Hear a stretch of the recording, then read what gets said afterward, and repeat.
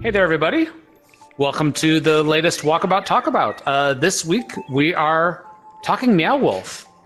So we've got Don Carson, our in-house art director, and we've got Caity Kennedy. I'll let everybody introduce themselves as they take their first putt. So I think, Don, you're up first. Okay, I'm going to start. So I'm Don Carson. I am an art director here at Walkabout Mini Golf. Okay. Nice. And I'm Lucas Martell. I'm the creator of Walkabout and doing a couple different things, mostly the kind of the creative director for Walkabout. Hey, Caity. And I'm Caity Kennedy. I'm a co-founder and creative director at Meow Wolf, and the creative director of Numina in Denver that this world is based off of. And I'm really bad at golf. Okay, This is always So This is always my favorite because this is the one time that I get to win because I got everybody distracted trying to talk and nice. But so why don't we start off, Caity? I think that just with the course having come out recently, I think that most people are a little bit more aware, but maybe you could just kind of give us a bit of an intro for the folks who haven't been to a Meow Wolf exhibit of just sort of like, yeah, kind of what it is and maybe kind of how it started. Well, Meow Wolf makes mostly massive, immersive, multimedia art installations. And when I say massive, I mean tens of thousands of square feet and multiple floors of art installations. Fully immersive like this, but, you know, with gravity. And we started as an art collective and became more of like a collaborative company. And this is indeed a very distracting environment to try and I'm like, oh my God, what is Meow Wolf? Just Meow imagine Wolf that you're is standing by in the actual, yeah. Well, Meow Wolf is by definition pretty hard to define. It's an experience. It's an immersive experience. So it's something that you can look at videos of, you can learn about, but really like going and seeing one is kind of has to be done to be fully understood. But most importantly, it's an art experience. Like some of it is fully built worlds, and some of it is individual artist projects, or artist projects that we've helped them figure out how to build, help them build something like they've never built before. So, where's my ball? Where am I? Oh, it's you. So that's one thing that makes us different from a lot of things is, you know, it's really driven by ideas that have been come up with by artists. Awesome. And I'm going to keep you on the spot here for just a little bit. So this project came about because I think that Vince Kadlebeck, one of the other co-founders, had been playing and had just mentioned something on Twitter. We pinged you guys, but I'm kind of curious to hear your, kind of what your reaction was to that initial concept of doing sort of a mini golf course set in this Meow Wolf universe. What was that initial thought? Well, we've been kind of joking, kind of dreaming about building a mini golf course for, I don't know, since 2009 at least.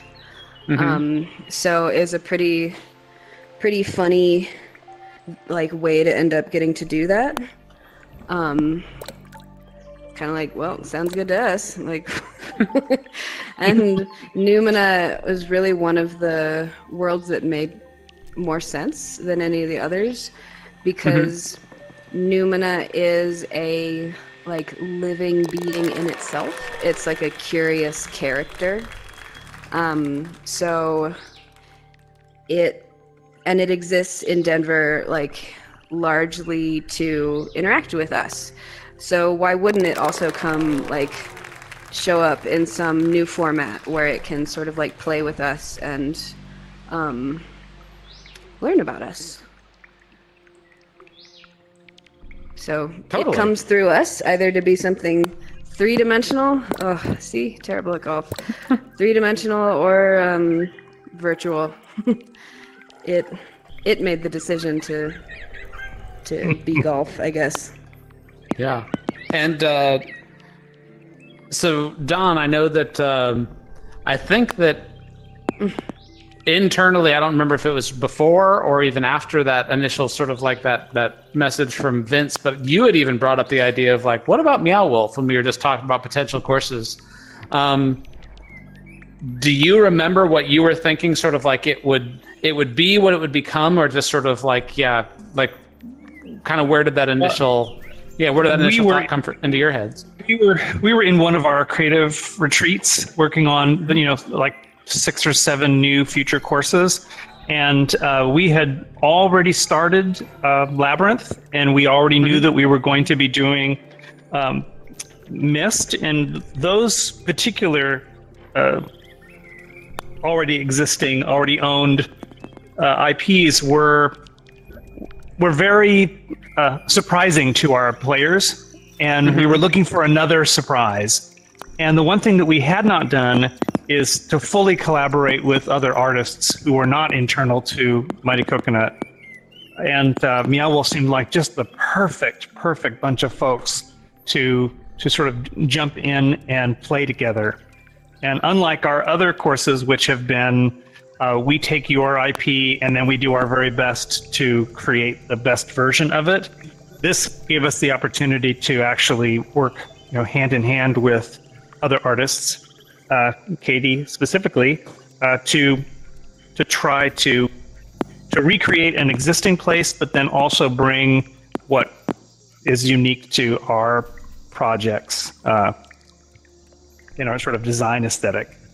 But yeah, we went to House of Eternal Return. We talked to you guys a little bit, and then I think the next one was actually us in Denver together, and it was a really interesting thing being able to sort of walk through.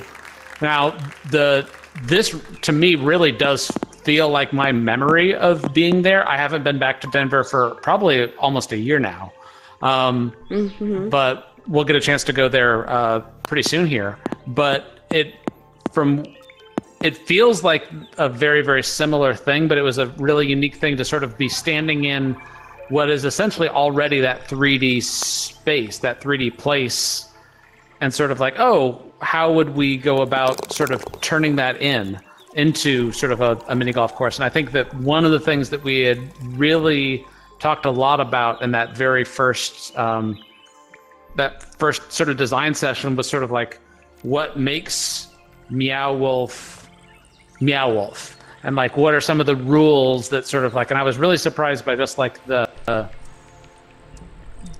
lore that you guys had sort of built. I mean, in this case specifically around Numina, that it wasn't necessarily apparent, but once you said it, we kind of got it. So maybe you can kind of chat through a little bit more about sort of like that deeper sort of idea of what Numina is.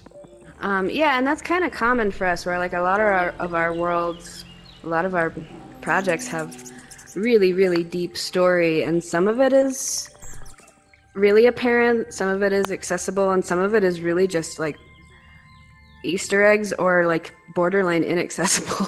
It's just like part of what makes it helped us make it what it became. But with Numina, the idea is that Numina is a 6th dimensional plant universe, like a plant that is a universe unto itself, a living conscious world, not unlike ours, but a little bit more interactive of a consciousness, I guess. Theoretically, maybe not. It's hard to say. Depends on who you are and your relationship to this world. But the idea is that it's really hard to try and talk about these things and aim, especially when you're already that's my secret. Get philosophical and putt. Well, my golf isn't getting worse, but my talking is. It's also been I think we've all had about 8 hours of meetings today, so we should have done whiskey or something. Like anytime you score a bogey, you got to do a shot. That would have definitely. Oh my god! when we arrived in Denver and we met you for the first time, Mike, I have a very, very vivid memory of walking into Numina, which had been called the Swamp pretty much in all of our conversations up until that point. And your introduction to the environment we had just walked into was, oh, by the way, this isn't a swamp. This is a sentient six-dimensional being. And that would kind of set the tone for the next year. Yeah. Yeah, but just what little thing can I say that can like completely change your perception of it worked. Of the space around you. So the idea with it being a plant is that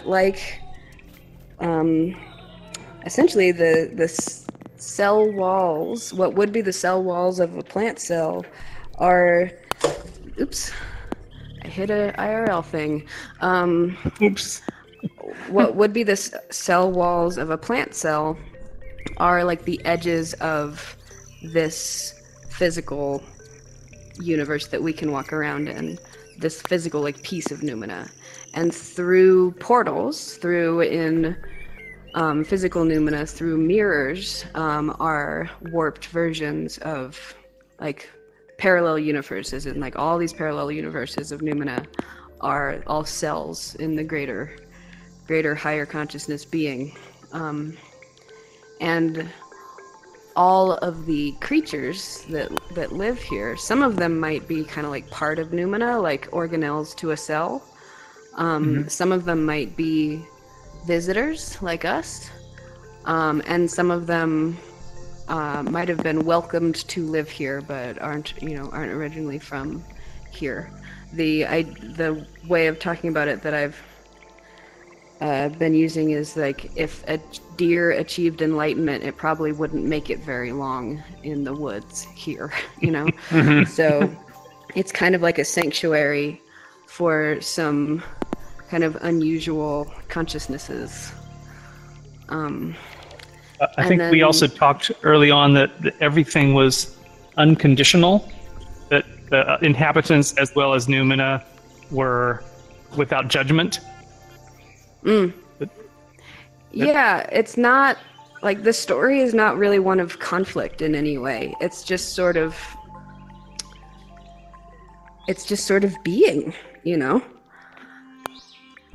Well, one of the other things that I know that we also talked about a lot in that very first sort of kind of deep dive session was gameplay, and sort of like how were we going to sort of make the gameplay something that also sort of that felt suitably Meow Wolf. And I think that one of the things that we really kind of embraced on this course in a way that we never have before was the idea that being unexpected and constantly sort of like making something happen, it definitely feels like it might be one of the less competitive courses, although we also made a big effort to make sure that there was still a lot going on, that like people who want to actually play mini golf are still having a good time. But we really did try to add a lot of these mechanics in a way that would constantly be surprising you. And I remember just sort of like post-it notes on the wall of like all of the different things that we thought we could do, a couple of things that we were like, we'd love to do it, but we're not sure. I feel like probably about 70 to 80% of those initial ideas got into here. Awesome. In fact, I'm trying to remember if there's any that we any particular like gameplay ideas that might have even made it onto the cutting room floor for whatever reason. I think that we had some animation-based ideas that were a little too much. Like Numinita coming in and like taking your ball and running around with it. That's right. And some and I like think gravity-defying things that we were just like, it's just not necessary. I do feel like we ended up simplifying a few of those things just because there was so much new going on, and having already done Upside Down is like the gravity thing in particular was one. I remember that we did get it in one place. It's on the back nine, so we won't see it here, but the hole where you putt but your ball is actually on the ceiling. We had we had more mirrored stuff, which was super cool. And I think ultimately we kind of decided that it was, once we got the multi-ball working, I think that was the one that we were just sort of like, that is so, it's something that I feel like we could only get away with because like we really do use it in a way that it's meant to be sort of it's a randomizer, but if you hit the multi-ball, there's a better chance that you're going to get a good play off of that. And that had this really nice, like unexpected, super fun thing, but that also still had a skill shot element to it.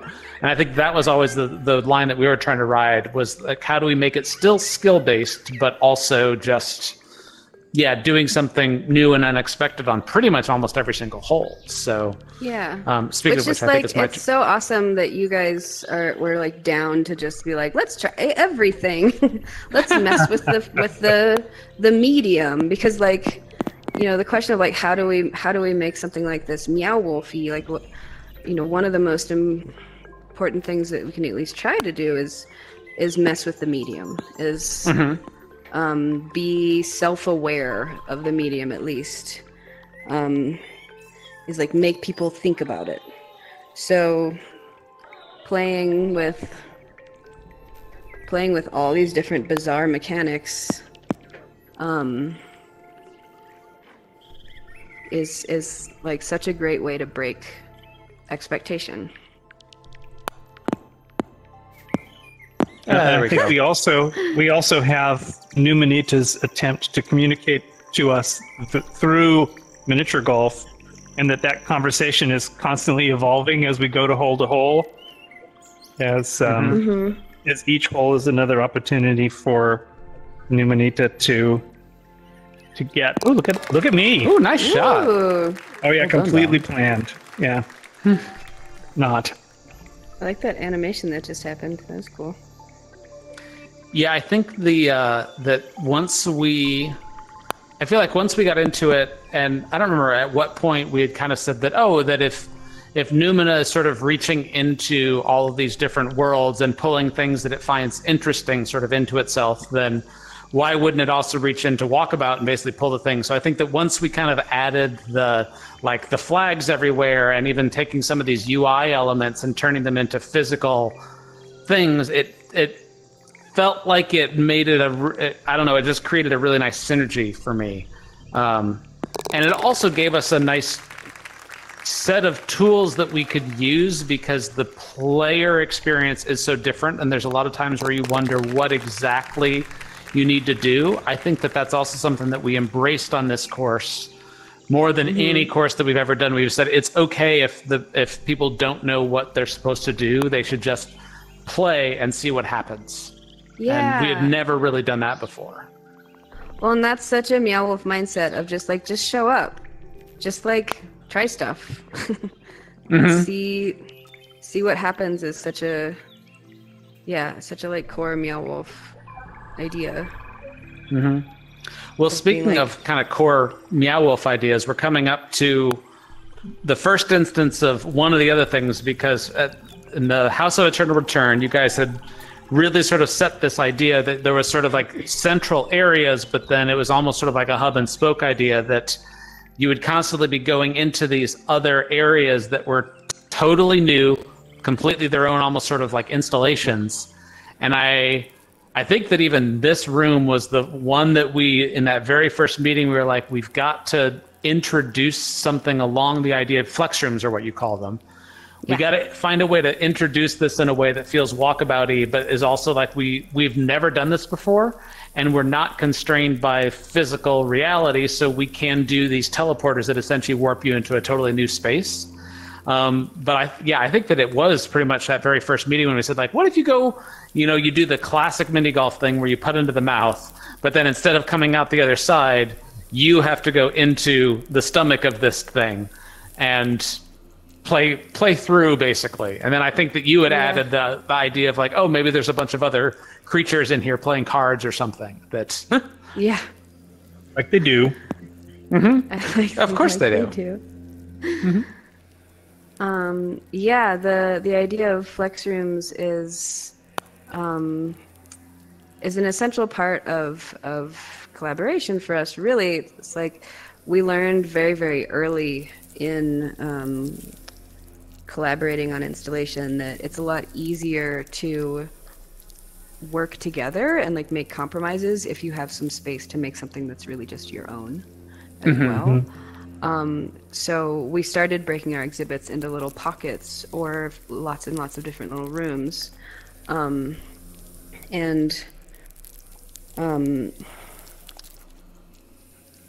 It's an essential part of our process now, and it's one of the main ways that we get to work with lots of local artists from whatever city that we're in. Oh darn! Oh well, we gotta stay in here longer. Well, Don's gonna go out. Is to give them give them spaces of their own to design and make. So with VR and with Walkabout, it's like, well, the local artists are you guys and the artists that work for Walkabout. So the question was, this one we came up with collaboratively, but with the other two, it's like, well, what do your artists want to do that they don't normally get to do? Because that's a big part of the Meow Wolf thing too. Is like, it's really hard to get immersive, to get paid to do immersive artwork. It's really hard. So having that opportunity to have even just a gig making something that normally no one would pay you to do. Similarly, like, all right, Walkabout artists, what do you want to make? Like, if you could make your own little room and it doesn't have to be a whole world and you don't have to solve for everything, what do you want to make? Well, I think one of the other big things that I remember is we were thinking about each of the flex rooms that we did. We really wanted each of them to be as different from each other as possible, but then also because you do spend so much of the course sort of in this swamp, it was just a really nice way to be able to sort of break out of that and get something totally new and kind of like almost a palate cleanser, so that when you come back in, like you just kind of see it from a whole new angle. Which is something that we definitely employ at Meow Wolf too, is like just working with contrast and harmony to be, to use your psychological experience to make you look at a room differently when you come in a different door like that. But it's also important just sort of like narratively to make them really different so that it was clear that you're somewhere else now. That you're not just in a pocket of Numina, but that you've traveled through a portal. Totally, yeah. The just that difference of there we go. There's a good example of like I still didn't make it in, but I had a better shot. We're also coming up to, we had played through the underside earlier, but I think we grabbed it helped a lot that while it was super fun to have the flex rooms and that ability to do a couple of holes that were truly unique in our own, I think it also really helped that we did base this off of an actual exhibit. And the fact that most of the characters, pretty much except for the character that we just putted through the mouth of, I think all of these come from the actual Meow Wolf from Numina, basically. Yeah, they do. It's sort of what made the collaboration possible for us without having a whole ton of us working on the project, because essentially a whole ton of us already worked on the project. All of the work of be it like ahead of time design work where you're like drawing out what you want to do, or the design work that happens while you're building, like which happened with a lot of the creatures and a lot of the plants, that people got to have essentially years of work go into this. Like hundreds of people put years of work into this, that you all were able to just sort of like mine all of the best stuff out of without having to engage our entire team to design a whole bunch of stuff. I remember now, even that reminds me that one of the things that I think that we even struggled with a little bit was to me a big part of Meow Wolf is also the fact that it is something that it's made to be physical. And so I think we even talked about like railings or some of those just like basic safety requirements that ultimately we ended up tossing. But I do remember one of the first times I stepped in here is I had a bit of a hard time mentally wrapping my head around stuff, because when you look at it, you don't have a sense of like human scale. There's pretty much nothing in here that you've ever seen before. And I think seeing it in video or seeing it in stills definitely it's difficult to really convey what it feels like to be standing in the space. But yeah, I don't know, Caity, what was it like for you to sort of like work without the usual sort of, OSHA safety regulation requirements? I mean, there are definitely some things that were a huge relief, like even just like the sheer height of this space, is wildly impractical. We have to have floors, sadly.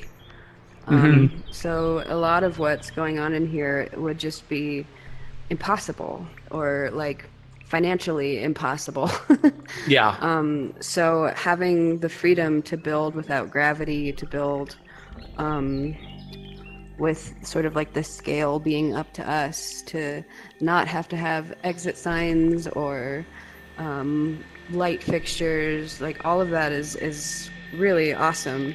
And at the same time, it has its own limitations, and limitations aren't bad. Like if we didn't have any limitations, then God, like what would we even make? Like there's a blank page can actually be kind of overwhelming. So having a tool set to work within and kind of give the viewer, after a few moments of like figuring out sort of what to expect, it also gives us the opportunity to break their expectations.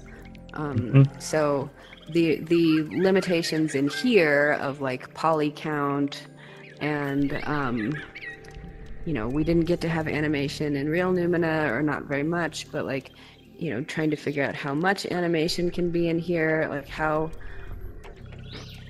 it's just a different set of design constraints that were really fun to put Numina through just that whole new lens. Yeah. And something that we were utterly terrified of coming into this was what you coined as cat skin, which is the Rudy. I'm still terrified of it, but yeah, and I have to shout out to Emma Mercado, one of our artists. Yeah.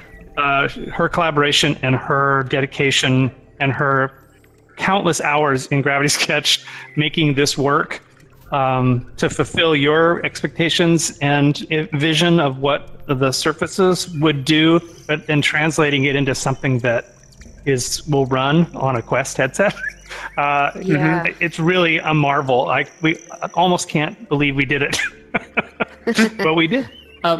And by the way, let me just mention what we're calling the cat skin is the sort of like is basically the walls that it kind of looks like the wrinkles of cat skin, but the way that it flows and sort of like creates portals and holes and everything is it's a very difficult thing. Sorry, I didn't mean to step on your toes, but I realized that might not be something that people know what we're talking about. It's true. So the reason it's called cat skin, it's actually it's a term from building the walls in Numina, in physical Numina.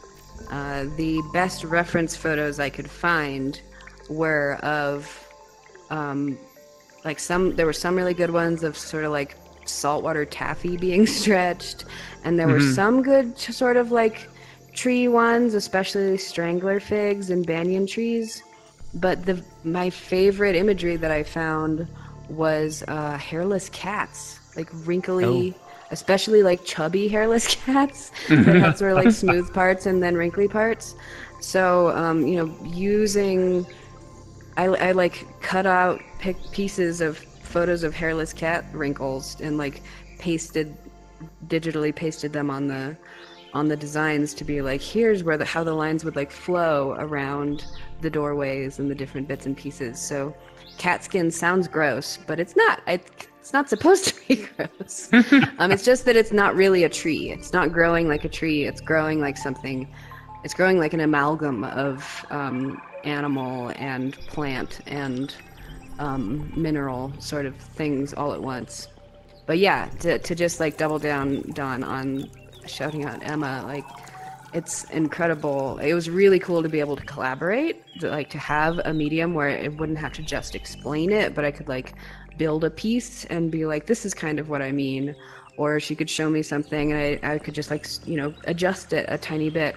But I didn't really even need to. Like Emma really got it right away, which I'd say is pretty much true of everything we did. She just got it right away. She's amazing. Well, and it was so great that she, so this wasn't on the initial trip, but she had taken a trip out to Denver as we realized that she was going to be one of the ones who was really going to be doing a lot of the heavy lifting in this course. She got a chance to meet you out in Denver and spend a couple of days, and I got really, really helped to see the space and just be in it and sort of like, even not just the cat skin, but also how you guys did the set decking with almost, I don't know what the best way of describing, but like this is not typically how we do a lot of our set decking, but it's something that she picked up on that is very Numina in terms of how you have almost these like tendrils of like vines as opposed to just more like clumpy clusters of stuff. And there's a little bit of that, but it really, I know even as we were playing around with it, it wasn't until she did that it really started to feel like, oh, now it's starting to feel like what I remember seeing at the actual exhibit. And I hadn't even picked up on that. I think at the end of the day, this is ironically one of the smallest courses that we've ever done, but it's so dense that I still can get lost in here. I was like, oh, I'm going to go over to hole 12. I still can't find not hole 12, hole 11. Every time I fly around, I try to get to hole 11. I've got to like hunt and peck for it a little bit. So it's so like beautifully disorienting. Awesome. Beautifully disorienting. There's the name of the documentary. Oh, I mean, that's also the kind of like the real life exhibit though too. That's something that we wanted to capture because was that something that you guys intended was for people to kind of lose their way, or did that just happen? Yeah, absolutely. It's there's lots of psychology to the design of space of like getting people to explore versus like stand around, and like getting people to to linger in a space. There are places that kind of make you want to run in order to try and get to somewhere else, but there are also places where you genuinely can't tell how to get to a place that you can see. Get back to it. Wanting people to get lost and like feel safely lost, like they have no idea where they are and it's okay, is a really important part of the experience. And then, you explore enough and you start to get your bearings and you feel proud of yourself for like figuring this space out. But then even if you have kind of managed to get everywhere, the likelihood that it feels like you haven't gotten to see everything yet, or you can't even remember a quarter of the things, it gives it a sense of being larger than it is. That I think works in this room too. This room, sure, but this version of Numina I think feels larger than it is, just because you can't keep track of it in your head. Yeah, totally. And there's a few things that you can put, like the cosmohedron that we're standing on, the rainbow bridge. There's certain characters, but you kind of like latch on to very specific sort of like, very specific sort of like road markers, but it can be difficult, just like the real Numina, to actually find them again. So, well, awesome. Yeah. Well, I know we gotta let you go, but thank you, Caity and Don, for taking some time to just play around, and thank you all for watching. We'll see you next time. Yeah, thank you.